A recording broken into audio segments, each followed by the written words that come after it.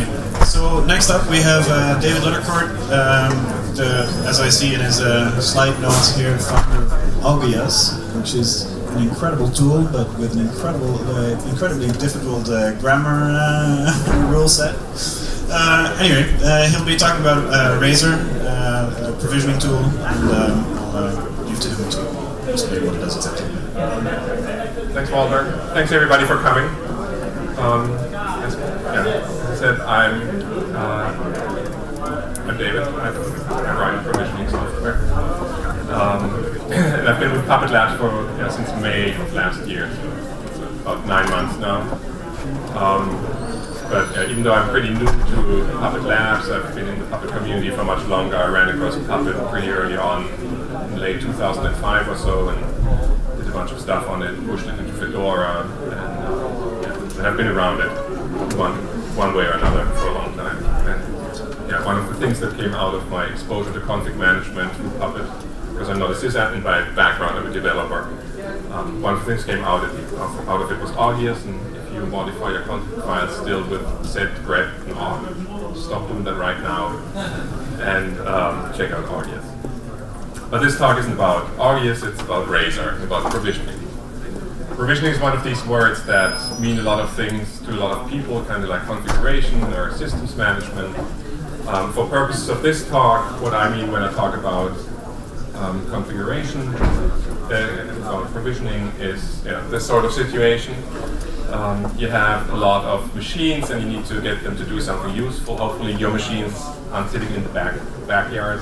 Hopefully somebody's like racked them and cabled them up and they're ready to go. But traditionally Puppet has had kind of a first mile problem when it comes to getting going. Because Puppet really only starts after you have enough stuff on your machines that you can run an agent on there. And Razor is a tool to kind of close that first mile gap. It's of course not the only tool to do that.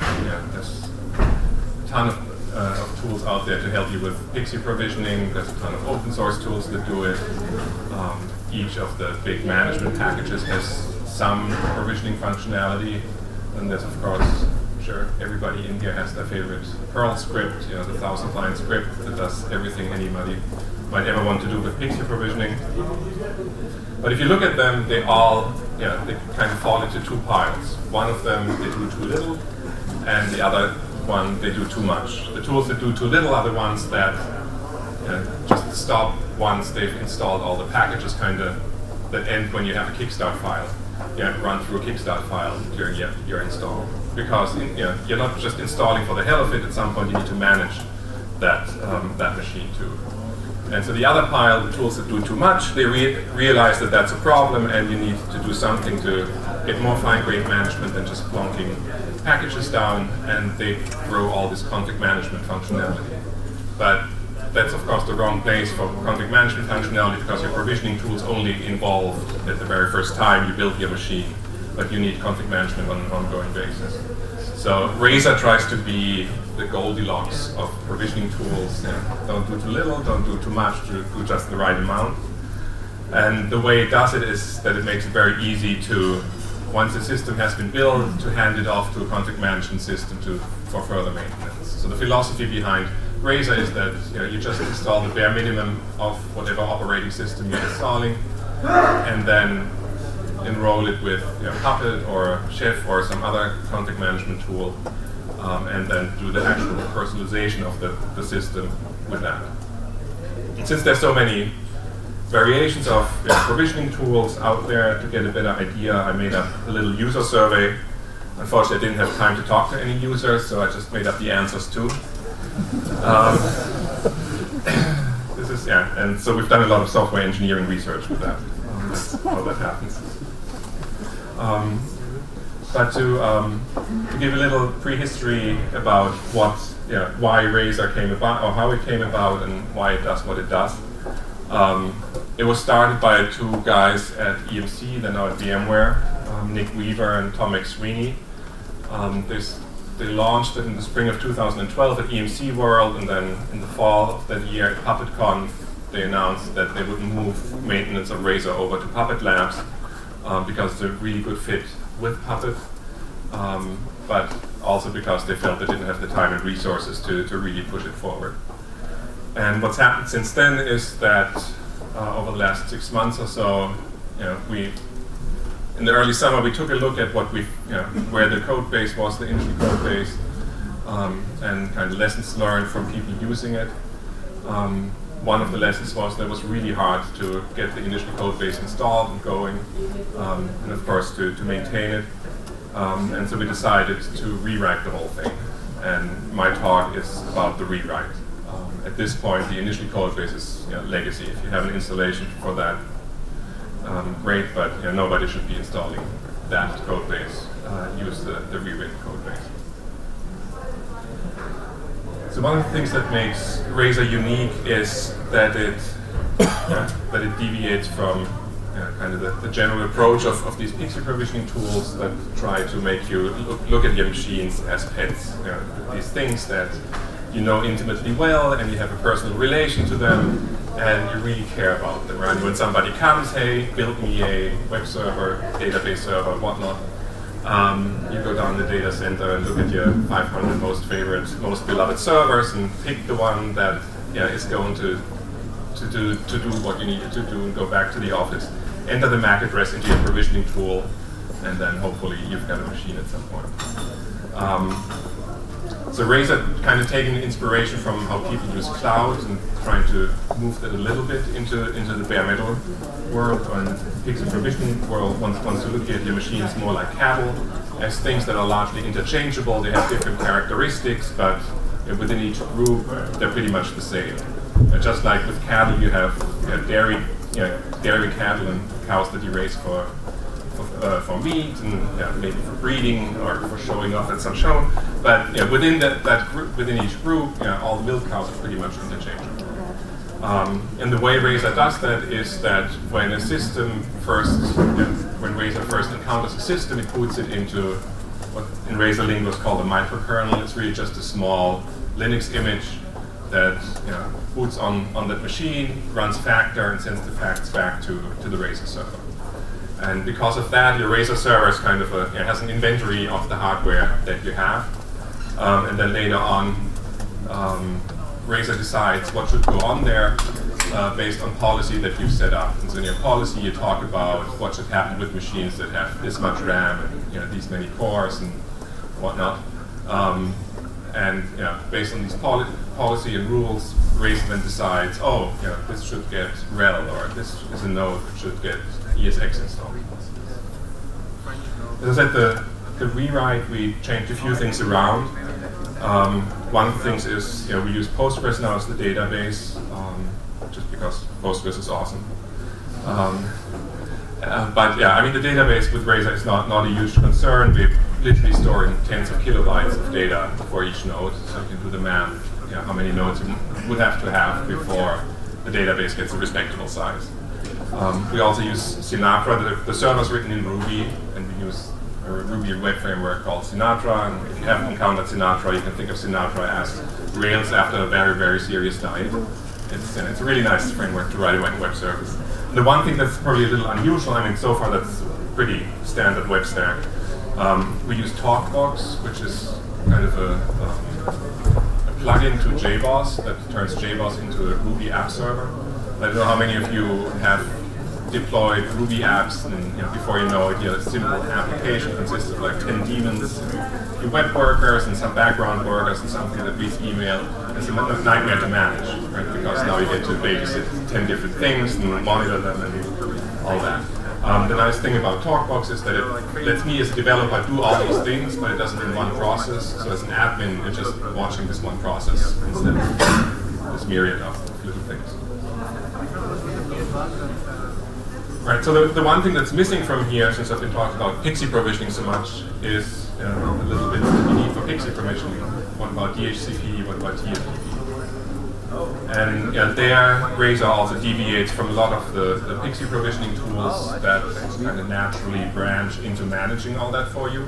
Razor does not do that. We don't really care what you use for DHCP or TFTP, DNS mask. Oh, don't use DNS mask. DHCPD, what have you. All we need you to do is put 2 files onto your TFTP server and then you set your machines to Pixie boot, the usual thing. But once you've put those 2 files on there, one of them is the iPixie firmware and the other one is a little script for iPixie that basically tells nodes, once they come up, go and talk to this other server over here, the Razor server. The genius of iPixie is that it lets you, it gets you out of the TFTP malaise of where you can't really do anything and lets you do all the booting via HTTP. And now we can write a web server that has interesting behavior and does useful things just to boot machines.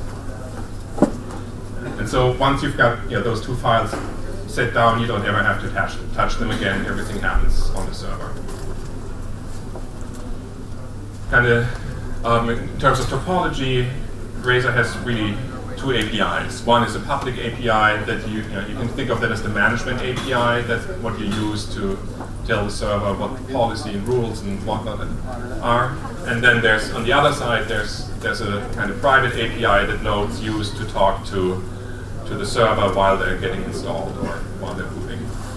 And that private API really only comes into play for you if you decide to write your own custom installer to do useful things, because then you need to know how to get files from the server, how to tell the server to log something or the thing is that the public API, we have proper authentication around that. We use basic HTTP authentication and we use a library called Shiro underneath that makes it really easy to plug it into LDAP or a bunch of other things. So the public API is pretty well secured. The private API, just by its nature, you can't really secure because there, when a node comes up and says, "Hey, I'm a machine that looks like this," we just have to believe it as node. So on the back end, you have to secure that network by physical means, like make it its own VLAN or just completely segregate it from the rest of the network. I think for people who do Pixie provisioning, that's nothing. How many of you actually do have to manage physical machines, Pixie provisioning? Well, when I started doing this, I would have never thought that there's that many hands, because everybody's talking about cloud. But I mean, it's still a real problem to do provisioning. Huh? Yes, that too. Yeah. I'll talk about that at the very end a little bit. Okay, and so the public API is kind of fairly garden variety REST API. The one wrinkle is because it's really icky usually to modify things over REST, and it gets really awkward. To change things, we have commands. So you issue a command to create a policy or modify a policy instead of doing weird gymnastics with representations of REST objects.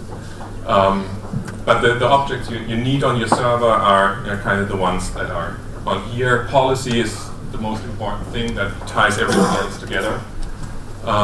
You need a repository or multiple repositories. That's the bits that you eventually want to install on a machine. You can either just point the Razor server at an existing repository, like the Yum repo that you have sitting somewhere, or apt-get repo, or you can hand it an ISO and import it on the Razor server itself. That's what people usually do for like Windows and ESX installation. They just import an ISO into the server. Broker is kind of Razor's lingo for the thing that does the handoff to the config management system at the end. So there's a Puppet broker, there's a Puppet Enterprise broker. Somebody in the community wrote Chef broker. We don't ship that, but somebody in the community actually wrote a broker that just sends a signal on an AMQP message bus for the internal infrastructure. So you can, with a setup, you can move much more than just hand off to a config management system. And I mean, broker, at the end of the day, it's a fancy word for a shell script. It's really, really not much more. Tags are named rules, essentially. The way Razor works is that when a node comes in, Razor goes through all the tags it has and the rules that are associated with them and checks whether those rules match that node. Whether your rule might say that it must have more than 8 cores and 16 gigs of RAM, and then you tag it as a medium big machine.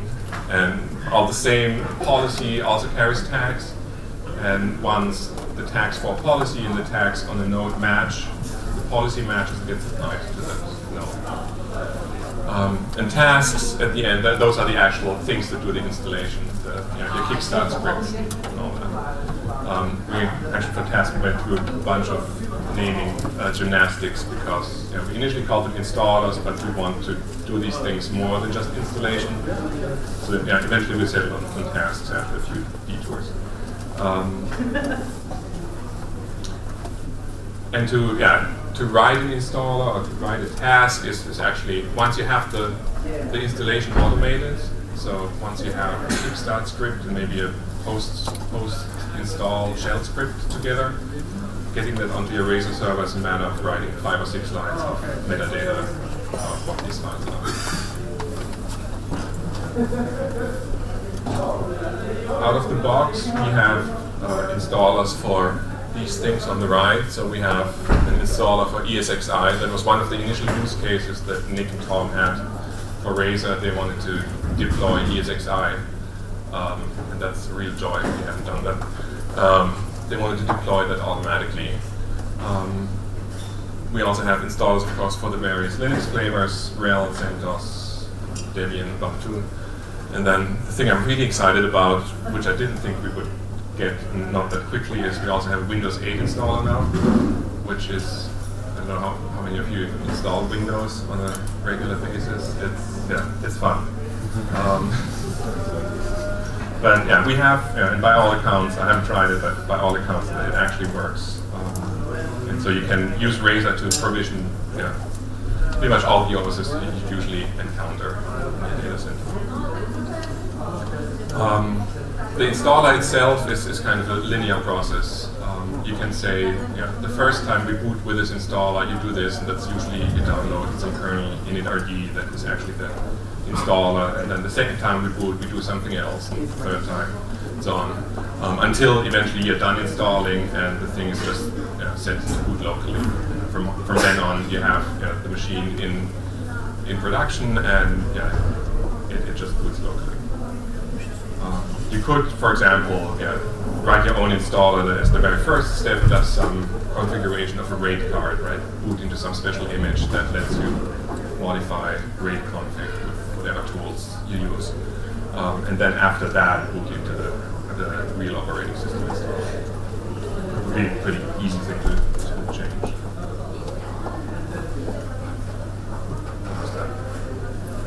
Okay. So everything is about nodes in Razor, right? Those are the machines that we really do all this for, and why we do that, because we need to put something on these machines.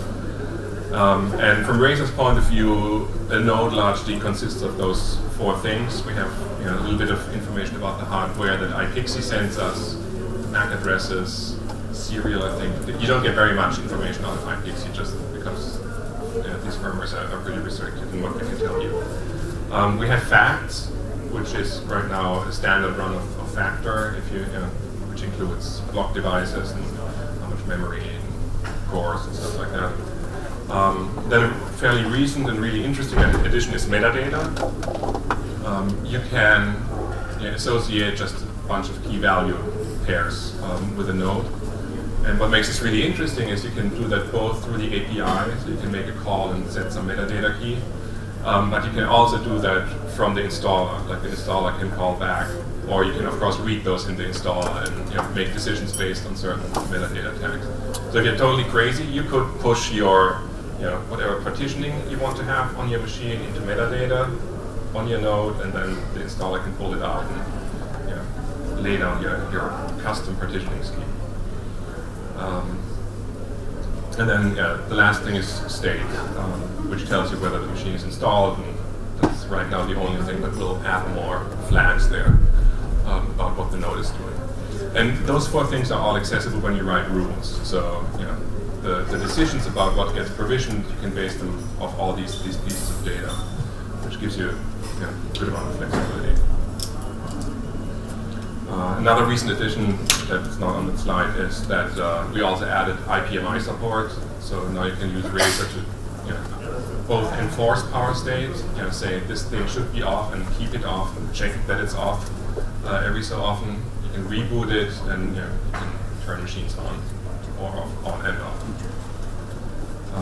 Right now it's kind of simple. Basically, we support as much IPMI as IPMI tool does, but we want to add support for other remote power management.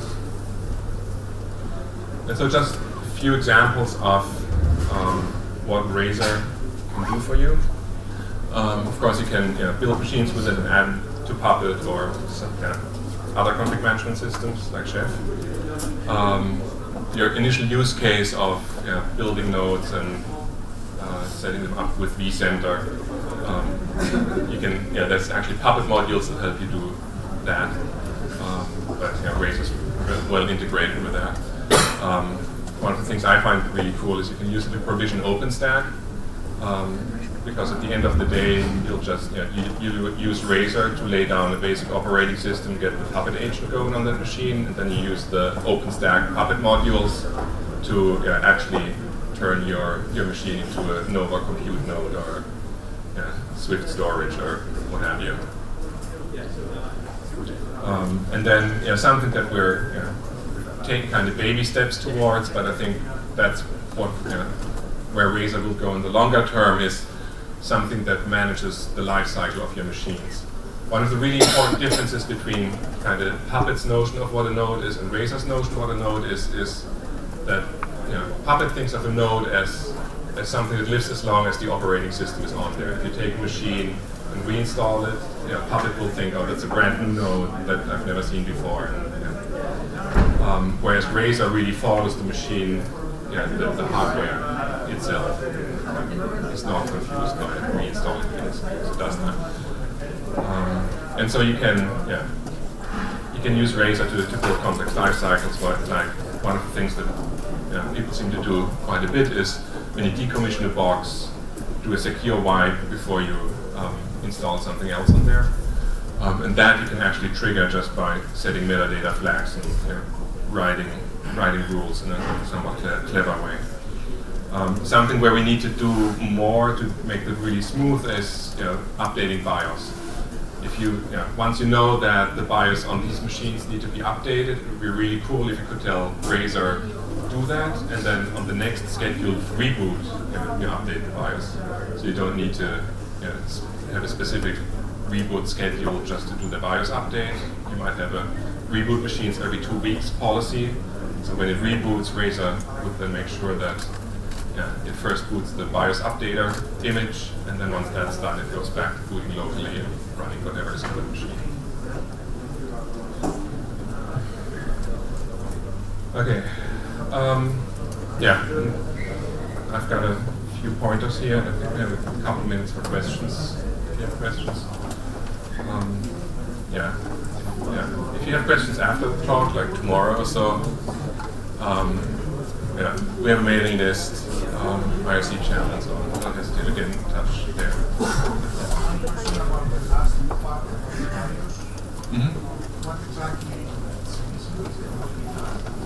No, I mean, the thing that's kind of awkward is the flipping back and forth between I'm doing a BIOS update and so the thing is that Razor right now, once you've run an installer against it, considers the node installed, and that keeps it from going through the policy table again. And so we need a way to mark some of these tasks as non-destructive. Right? Actually installers are destructive, right? You would never want to apply them to a node that is already installed. But some of those things are non-destructive, like a BIOS update, and you would want to distinguish between those two and allow applying the non-destructive stuff even to nodes that are installed.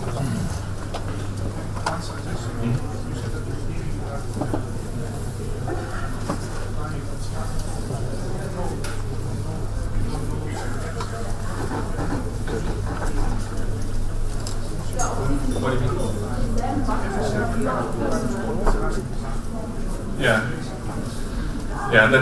TPM brings back flashbacks to a previous life. I don't know. I want to go there, and I don't know how much people would actually want to use TPMs for that, or how much they're actually using it for anything. Sure, Intel would love that idea, but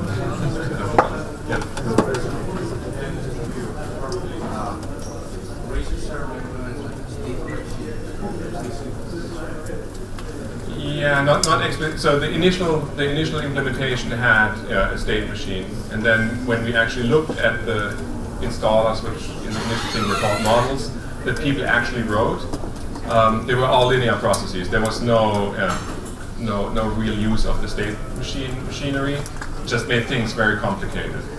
And so one of the decisions we took with the rewrite was installs are just linear steps. You do step 1, you do step 2, you do step 3, but there's no branching and cycling and all that. But some of that we'll get back with the additional data we have about a node, and things like what I just said, that we to distinguish between an installed node and or between destructive tasks and non-destructive tasks, and allow non-destructive tasks against installed nodes. So behind that is probably implicitly a notion of life cycle of the machine, but it's not really exposed, because I think that's just too hard for people to really make use of. Yes? Since you talked about decommissioning, can it already have public certificates and revoke certificates of the public master? We don't have, so can it revoke certificates and pull stuff out of the puppet master? Out of the box, we don't have anything for that, but it's a matter of writing a shell script that actually does that and sticking that into an installer. So it would be a pretty easy exercise to. Yes.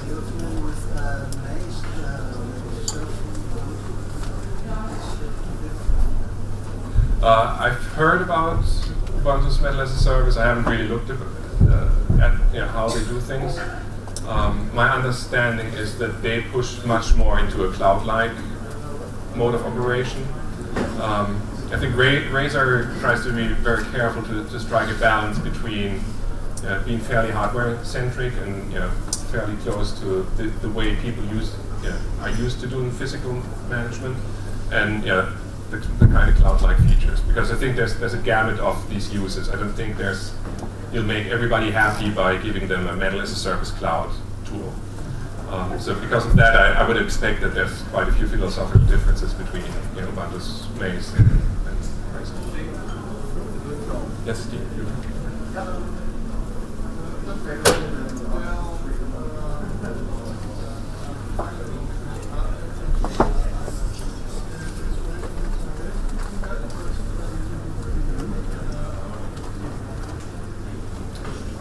Is it better to do?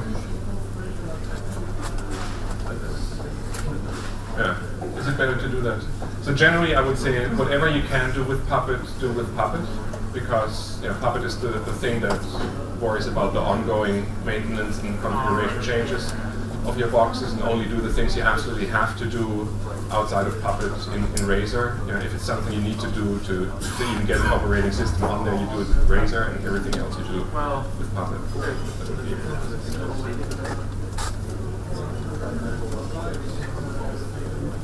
Yeah. And I mean, some platforms allow you to do that. On the running system, and others you actually have to put into a little special image. But I mean, if you can do it, Puppet.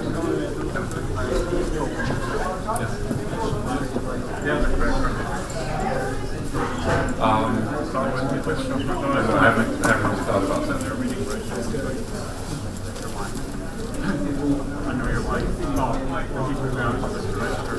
Yeah, so for starters, I hate the word microkernel because it's a misnomer. It's a small Linux image.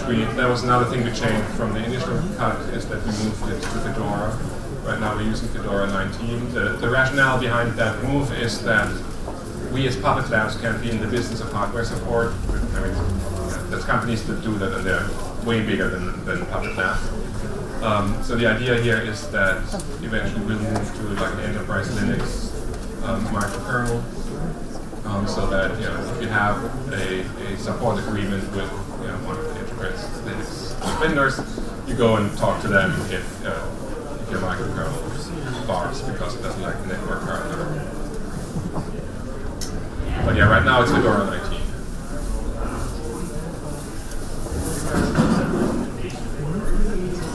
Yeah, I mean, I actually just noticed that OpenOffice very helpfully made these links pretty much illegible. The first one to the server repo is to Puppet Labs/razor-server, and that's where all the documentation lives too on the wiki for that Git repo. I try to keep everything there, and then the other repos are kind of offshoots, but all the documentation and most of the information is on that repo. Okay. Any more questions? Okay, thank you. Thanks for your interest.